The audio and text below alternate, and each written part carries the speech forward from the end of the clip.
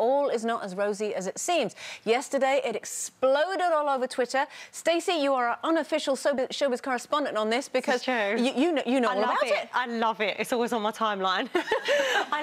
So basically, Calvin's got his song out with Rihanna, this huge hit, #1 all over everywhere, and all of a sudden, Taylor Swift has said, or her team have said, Taylor wrote the lyrics to that. Right. And Calvin Harris is like, well, yeah, she did, but she didn't want anyone to know and didn't want to be a part of it. And then he goes on and on about how, if you're happy with your new boyfriend, why don't you leave me alone and why don't you stop trying to tear me down? And it gets really emotional. I loved it.